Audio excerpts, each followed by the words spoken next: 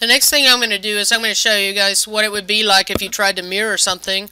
So I'm going to try and mirror, and I'm going to mirror this whole thing around from here to here. You see how it goes at the angle that we have at our IsoSnap? It really doesn't work very well when you're in IsoSnap. So let's see if I can mirror it. And I take off IsoSnap. I have to do that first. Take off IsoSnap, which is right down on the bottom, and then I'm going to say mirror, and I could grab all these things and mirror from here to here. That does work. So you cannot mirror in IsoSnap. Okay, so I'm going to turn IsoSnap back on, and I'm going to put a fillet on here, and then I'm going to draw an isocircle the way that we're going to need to do it, and I want you to see the difference. So if I put in a fillet with a radius of 1, and I selected these two edges. Fillet with a radius of 1. I didn't hit R. So I'm going to select these two edges, and it looks pretty good. But this is a way that we're going to need to do this. We're going to copy a line, and I'm going to copy it, toggling F5, I'm going to copy it down 1, because that's going to be the center of my radius. And I'm going to copy this line, toggling F5, from any point in space over 1. Now if I draw an ellipse, so this is the first time we're drawing a circle, an ellipse. Now, right now, and you have to do this in this order, you have to come down, either hit I for isocircle or click on this button. I, and it says specify the center. And then if I come up here, if I let it snap to here, over here, if I let it snap to an intersection or something like that, I can come out and it says specify the radius. Well, my radius is supposed to be 1.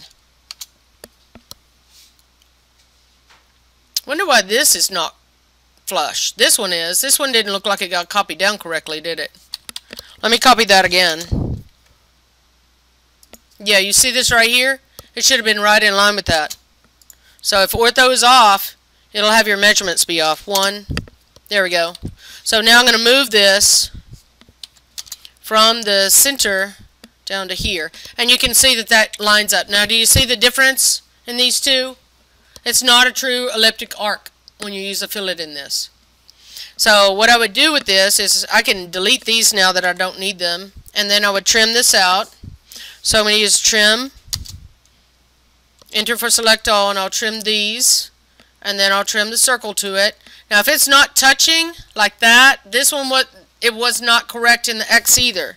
So to make this correct,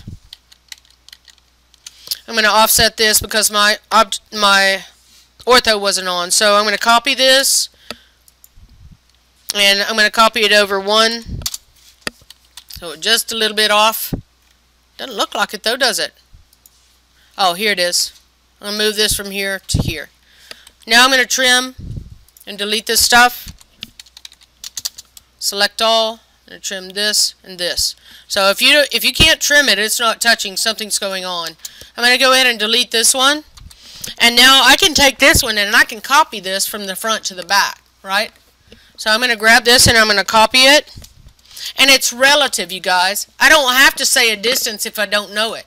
If I can select on this endpoint that's on the front plane and select on this endpoint that's on the back plane, it does the same thing. So now I'm getting rid of this corner by making that rounded, and now I can trim this out. So anytime you have a circle or a radius, you're going to have to offset lines to find the centers. On a radius, you're just going to offset the radial value.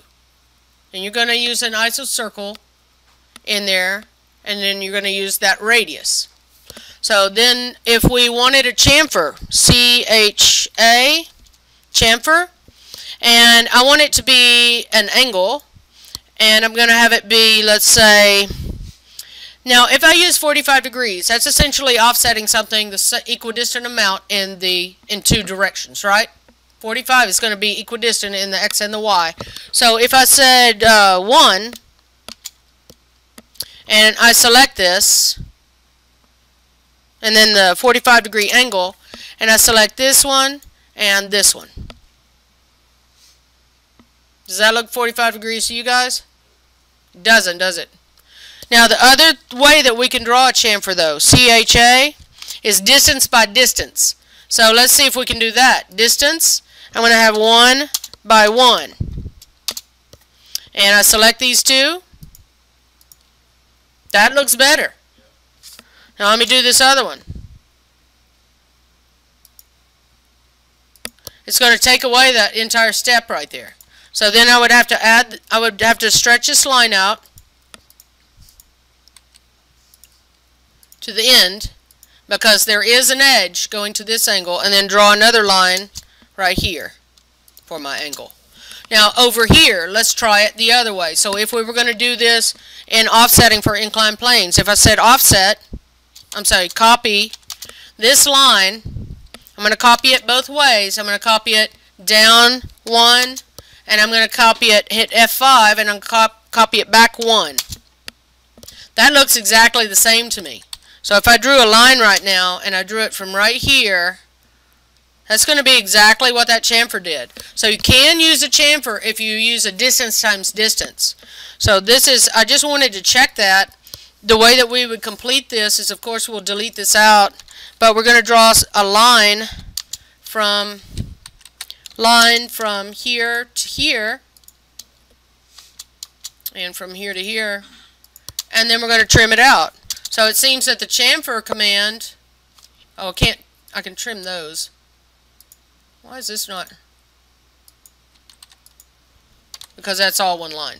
So distance by distance chamfer works, but distance times angle does not. Anything with an angle is not going to work. Even if we want to draw an angle, we have to offset lines and figure out what the distance is. Okay, so on this I'm going to draw an ellipse as an isocircle. Let's say we draw a hole right in the middle of this. This is 1 unit and that's 7, so I'm going to copy this back 3 to find the center of that, and then this overall was 7, so I'm going to copy one of these side ones over 3.5, so that would be right in the center. Now this would be your ISO right, because that would be looking at the right hand side of the part, and if this is the front, this would be your ISO left, and then this would be ISO top. So I'm going to draw an ellipse with an ISO circle, and I'm going to select the center. Now I want you to notice that it is defaulting to a radius. You guys, be very careful. If it defaults to a radius and you want a diameter, you can either type D or you can click on that button. Whatever is in blue, you can type it, D, and then the diameter could be 2. So that's how we would find the center of a circle. We have to offset 2 lines to get the center mark. If I wanted to make another ellipse as an ISO circle, and I want to put it on this side, that's a top, and if I toggle F5, there's the right hand side. If I toggle F5 again, there's the left hand side. So do you see how that actually changes the angle of the hole as well? So this one is the one that looks pretty good to me, and then I would put the size in. So we can toggle that F5 to get our different angles. Now I'm going to draw something else real quick. I'm going to draw like a megaphone. So I'm going to draw an ellipse somewhere here. I forgot to say isocircle. Ellipse, I for isocircle. And then I'm going to select anywhere for the center. And I want to draw the top of a megaphone. So I'm going to go to that view right there. So I'm going to make this, what? 3 inches for a megaphone, or 2.5. D for diameter, 2.5. And then I need this megaphone to be 18 inches. So I'm going to draw a line from the center, and I'm going to toggle F5 to go 18 inches. And then I'm going to draw another ellipse as an isocircle at this being the center, toggling F5, and I'm going to make this, what, 18 inches in diameter, so I have to hit D first, and then 18. Ooh! I bet that's an 18 radius.